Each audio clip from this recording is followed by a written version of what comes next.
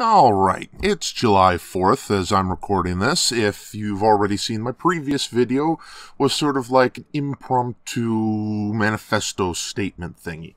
Just because I was mad at the way things were going in the world and would like to see America great again. Go Trump!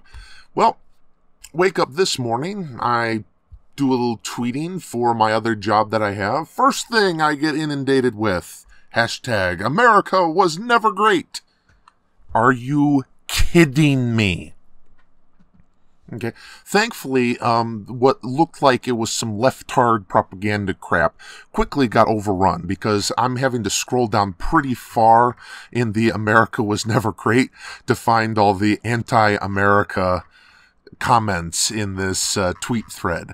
Most of it is people getting on the leftist case and thankfully showing them the evidence that America is great. But again, greatness does not mean perfect. But we are a great nation. Let's figure out all the things that this nation is great for. One thing, a constitution that protects the right of the people against government. We have a singular document that dictates negative rights.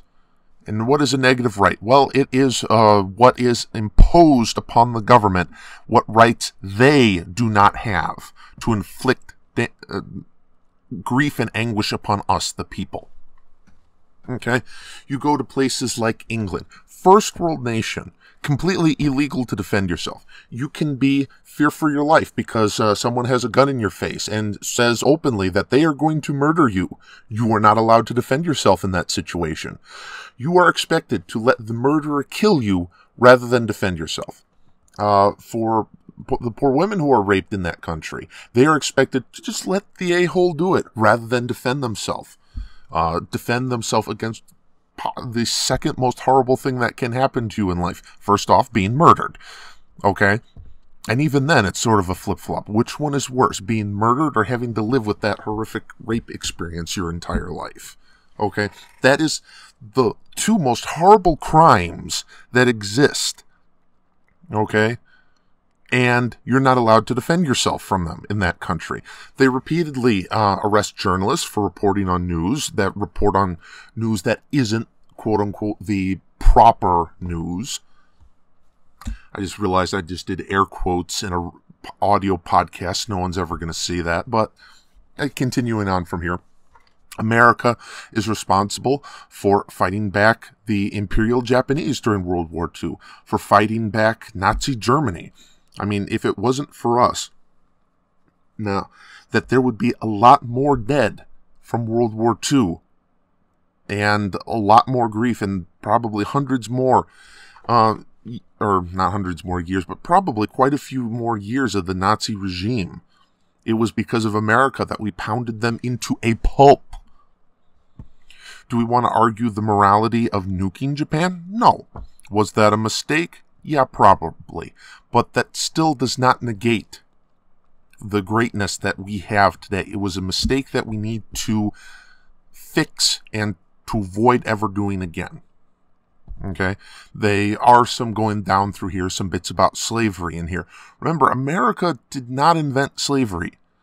That was a big, big, big economic thing that happened, going all the way back to the Roman Empire.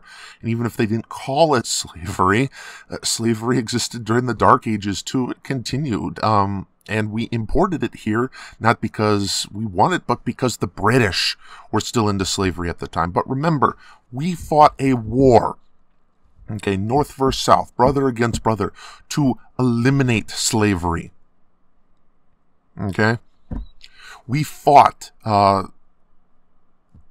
to eliminate slavery. We had women's suffrage in this country. We were one of the first ones to recognize women's universal rights equal to men. You go to other countries, Saudi Arabia, as an example. And ironically, it seems like a lot of these other countries that still are very anti-women seem to be Muslim, but we'll get into that in another episode. I just say that here, so hopefully I'll get some really pissed off people and get a nice clickbait title in this video. But you have those countries that still oppress women, where women have to go to a bumper car rally in order to drive because it's illegal for them to sit behind the vehicle and drive in the streets in Saudi Arabia. Okay? We have America, which, granted, has one of the world's largest prison populations, and what's the problem with that? Well, the drug war is one of it, but the drug war itself was kind of forced upon us by the UN. If you look at the UN's policies on the drug schedules and the history of the drug war, it's more of us trying to appease the UN, so it's more of the UN's fault for the drug war, which then led to mass incarceration of Americans. So let's put the blame here on where it deserves to go. We have a country that might not be the best tech-wise in the world, but we have more patents per capita than any other country in the planet Earth because we protect small business with our patent system. You want innovation, you come here to America. America also exports its culture everywhere. I mean, a lot of leftists or leftards would like to say that as a country we don't have culture. Really? Hip-hop, video games, music, we all export this in general around the world. A lot of the world wants the stuff we produce.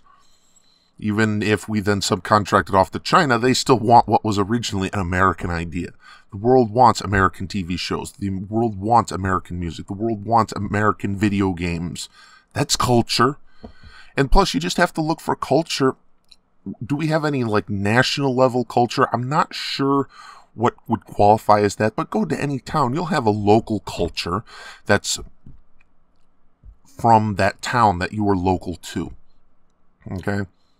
You will have foods. You will have unique eccentricities. You will have what is defined as culture in those areas. Just go looking around you. It's out there to be seen.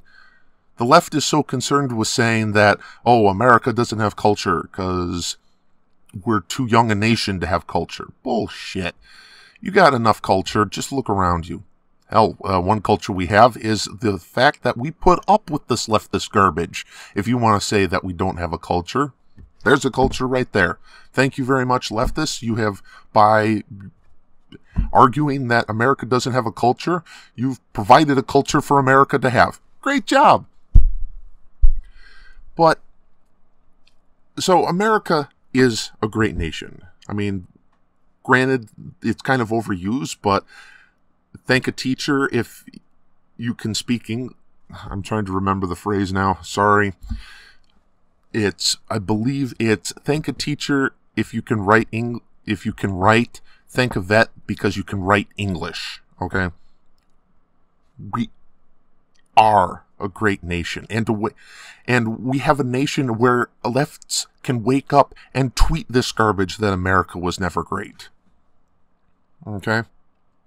We have a country where they have a right to twist this garbage. We have a country where it is their right to spit on their founding fathers. We have a country where it is their right to piss on the rights that they abuse and then say that we don't have. Okay? Please, stop with this America was never great garbage. And thankfully, and I just refreshed the page here, thankfully it looks like the right, which, remember, we're called the right because we are, looks like has been finally tweeting enough to remind these people. I've got another 139 to go through, and most of it is all pro-America, thankfully. So I will get off my soapbox rant about having to wake up first thing on Independence Day, no less, to find this hashtag trending, which thankfully I believe that's only trending because the right is now so upset at the left and is reminding these people why America is truly great. Thankfully, Paul Joseph Watson will be doing a video later on the stupidity of the America was never great hashtag, so I look forward to that. Please, if you believe America is great, hit the thumbs up button. If you do not, remember, we gave you the right to hit the thumbs down button. Okay? If you'd like to be made aware of when more of these videos come out, please hit the subscribe button down below. Please go out there, shake a hand of a vet, scream from the pulpits and from the towers how great America is. Remind them that without America, they would not have the freedom to spout this garbage. Thank you. Have a good day. Get some hot dogs out there. Enjoy some fireworks where fireworks are legal, mind you. And go America.